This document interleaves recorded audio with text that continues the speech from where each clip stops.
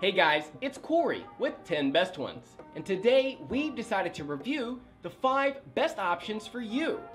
We've ranked these products based on many hours of research and testing, and we've picked the 5 best models. If you'd like to see their price and find out more information, you can check out the links in the description down below. First, we'll discuss what you should look at before buying. Then we'll look at the 5 best picks. To make it easier, we'll include timestamps in the description. Let's get started.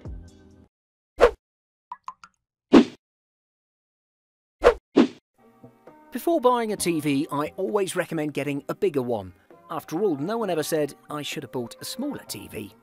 Well, not the biggest one though, the biggest one that will be appropriate for your room. For example, you'll see some pixels on an 85-inch TV if you stand very close to it, which is the case in most smaller rooms.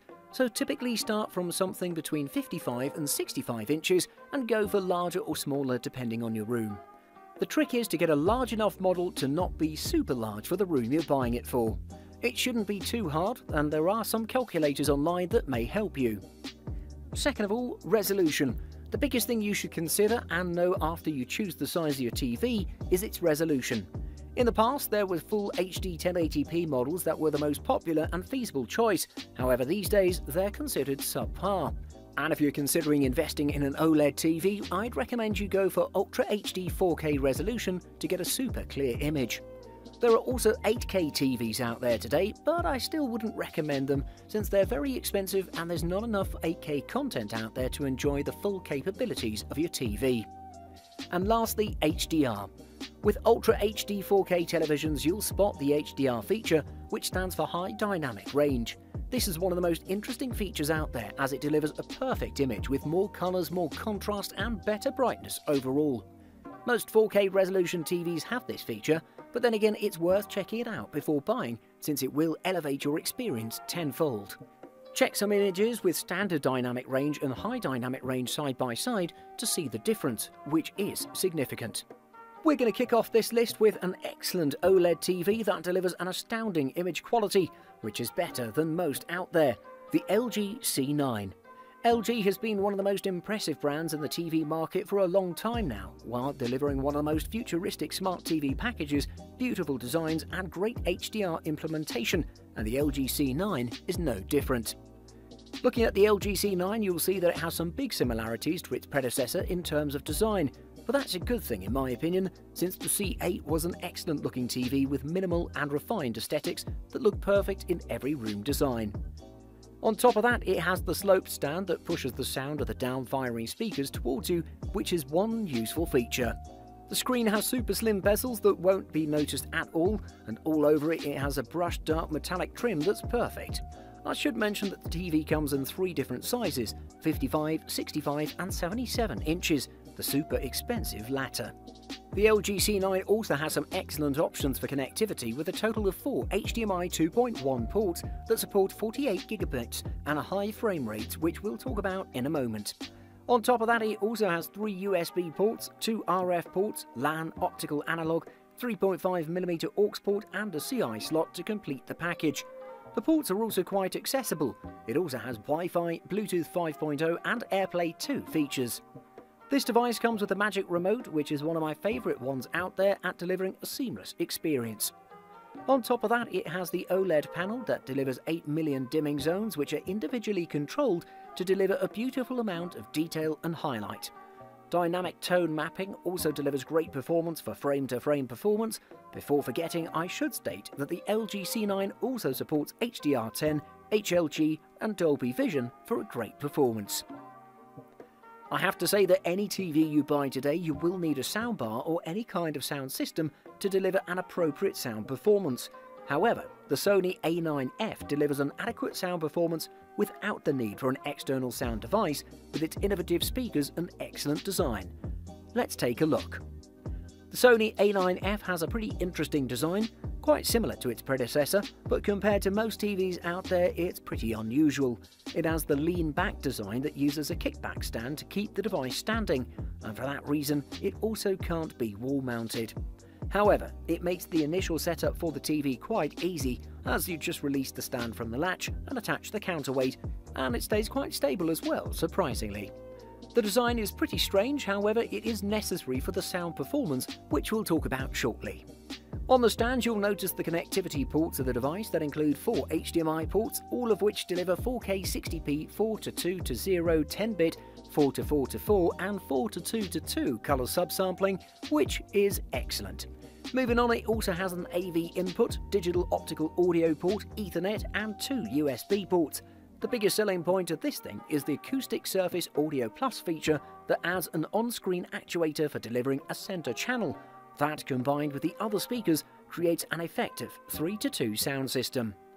It delivers triple the colours that you see on most TVs out there. It also delivers great blacks and vibrant colours that make the whole experience very immersive. On top of all that, it has a peak brightness of 900 nits, which is marvellous. Coming up next in our list we have the LG B8, which is one of the best OLED TVs for watching movies, and it's also one of the most affordable options out there. Despite being branded as an entry-level model, it still delivers a powerful performance that'll leave every viewer satisfied. Then again, OLED technology is one of those things that doesn't perform poorly. In terms of design, the LG B8 is one of the best TVs I've ever seen, thanks to the company's excellent display-on-glass panel technology that's much thinner than its 1.8-inch thickness suggests. It's also rather sleek and refined in terms of aesthetics and will fit right into most living room designs. Bordering the panel, you'll spot 0.4-inch bezels that are not distracting at all, and I think that this is one of the most impressive TVs out there. I should mention that it comes in both 55 and 65-inch sizes. The brushed metal stand is also exceptional and has a pretty good footprint. Then again, on the back of the TV you have the 300 by 200 VESA mounting holes for wall mounting. On the back you'll spot 2 port panels that deliver some great connectivity options. On the left facing panel you have 3 HDMI ports, one of which has ARC and a USB port. On the rear panel you have the 4th HDMI port, 2 more USB ports, an RF connector, 3.5mm composite video input, an Ethernet port and an optical digital audio port for older sound systems. It offers 4K resolution with beautiful 10-inch colours and a refresh rate of 120Hz that delivers a super smooth performance. If you're thinking of getting an OLED TV for your couch gaming sessions, you're in for a treat, as the LG B9 is one of the best options out there for a wide range of reasons. The most important of them being that this TV delivers excellent image quality and great HDR support for your PlayStation 4 Pro or Xbox One X systems that deliver a super smooth 4K gaming experience.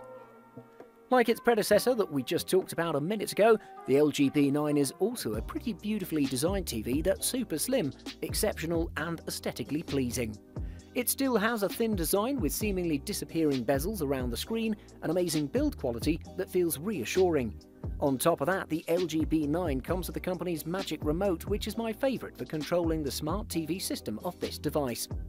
Like the B8, the B9 comes in 55, 65 and also super large 77-inch size that'll fit into super large living rooms beautifully. In the connectivity department, the LG B9 offers plenty, with 4 HDMI 2.0 ports, one of them which supports ARC, 3 USB 2.0 ports, a CI port, Ethernet, antenna and optical inputs to complete the package. The WebOS Smart TV platform appears here as well, delivering the same fast, organised, responsive and intuitive experience that we're fans of. There are no weak points to that. The image quality of the LG B9 is one of the best out there despite not costing a fortune, especially at the 55 and 65-inch size. Moving on, it supports Dolby Vision HDR, HLG and HDR10 support for an immersive experience. If I had to choose one OLED TV to rule them all, I would pick the LG E9 because it combines all the qualities that make a great OLED TV. The image quality is impressive, it has a great design, the cost is competitive and it has a great sound performance which I didn't expect. The biggest selling point of the LG E9 is the thin band on the bottom of the TV that's a speaker grill and acts as a soundbar actually, delivering a pretty pleasant experience overall. It also separates nicely from the glass panel and adds a great aesthetically pleasing look. The grill allows the sound to shoot downwards and it's a great step up from the industry standard that pushes you into investing into a soundbar. There are some excellent connectivity ports on the back of this TV, including 4 HDMI ports, 3 USB ports, optical port, 3.5mm audio, satellite sockets, antenna and Ethernet as well.